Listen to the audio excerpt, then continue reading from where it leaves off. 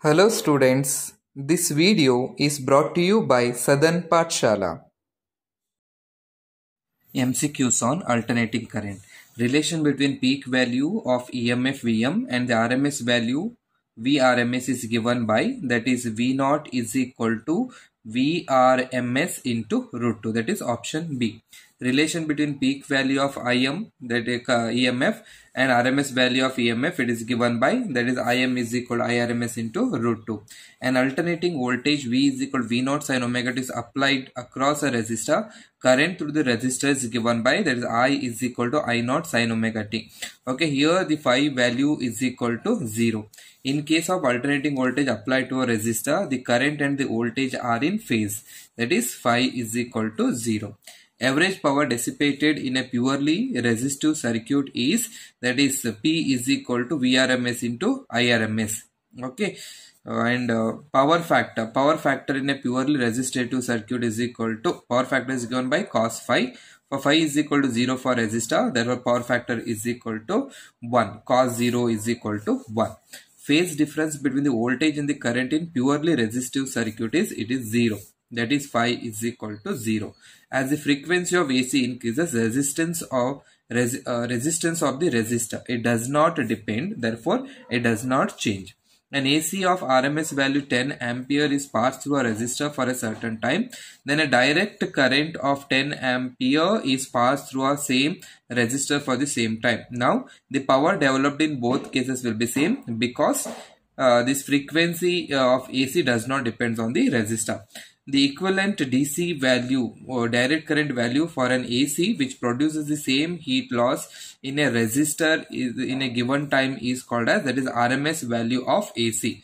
Average value of AC for one full cycle is called as, it is a 0, because there will be a positive and negative cycles, both will be same.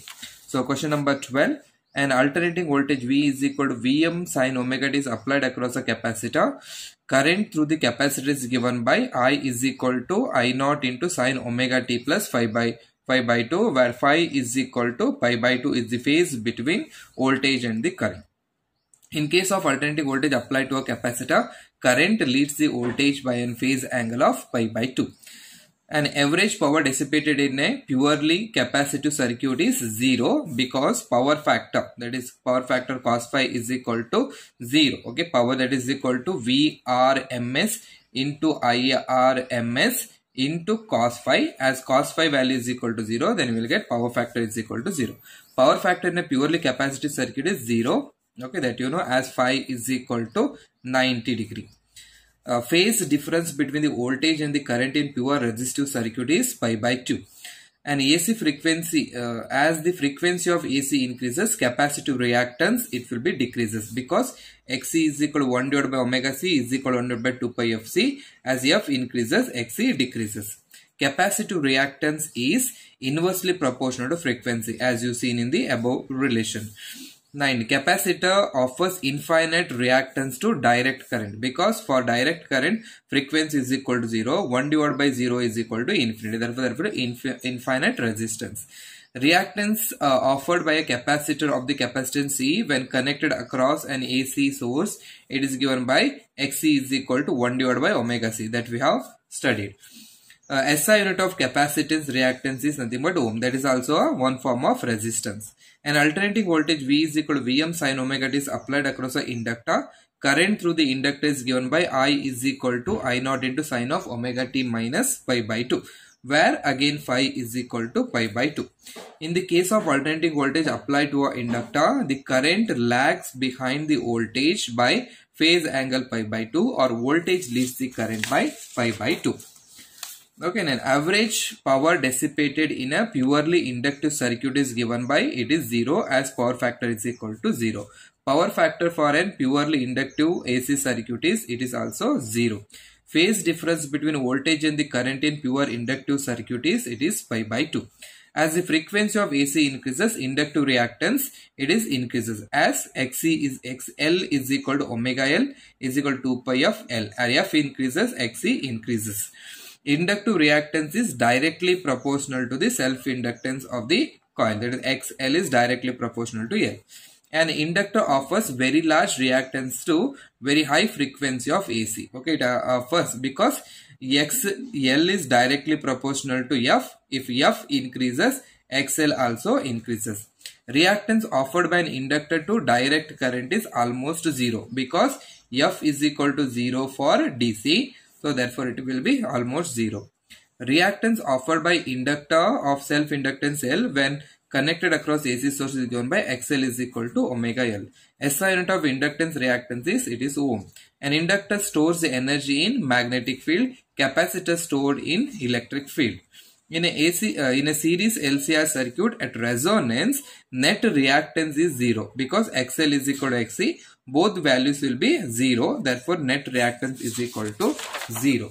Okay, next question number 36. In a series LCR circuit at resonance, net impedance is equal to resistance because Z is equal to root of R square plus XL minus XC whole square.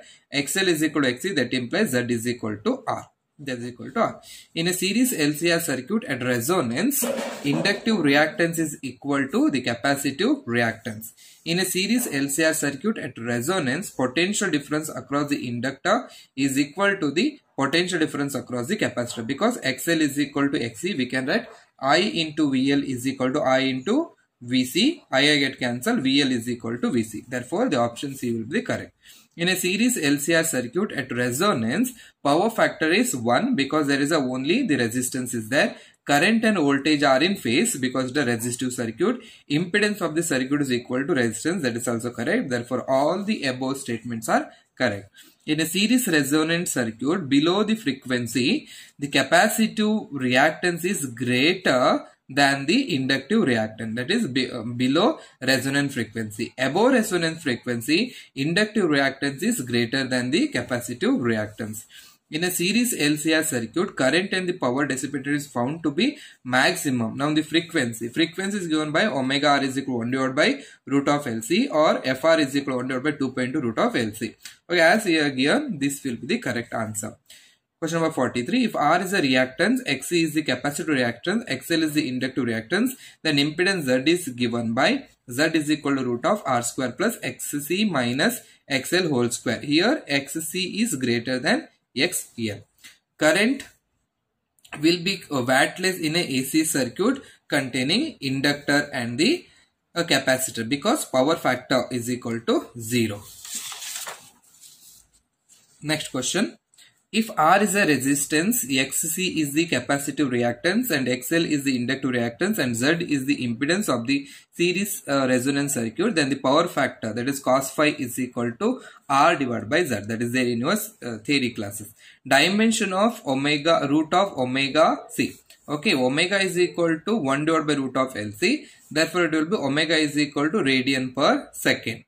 Okay, therefore you can write here, it will be M0 L0 T1 because it will be a reciprocal, it will give a time period.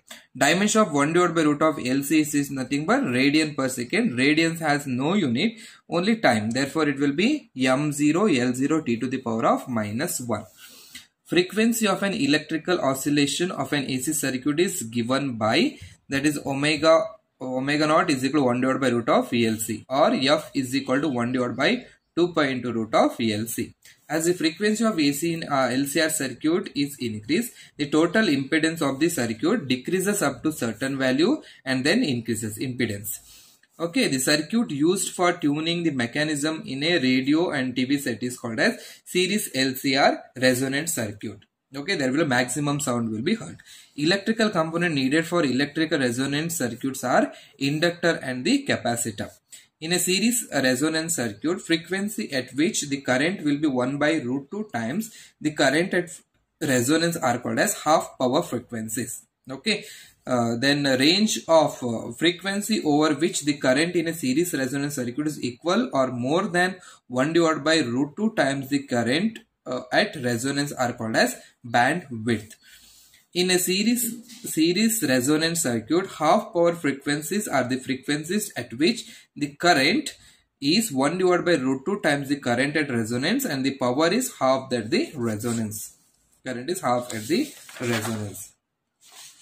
Next. Ratio of resonant frequency to bandwidth is called as quality factor. Q is equal to FR divided by this one, that is option A. Quality factor of a series LCR circuit is given by Q is equal to 1 divided by R into root of LC.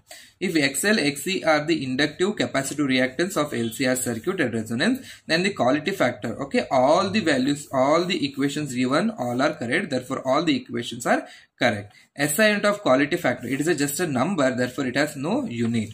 As the bandwidth of a series resonant circuit increases, quality factor decreases, because Q is equal to FR divided by F1 minus F2. This F1 minus M2 is called as, it is bandwidth. If bandwidth increases, quality factor decreases. Principle of working of transformer is a mutual inductance.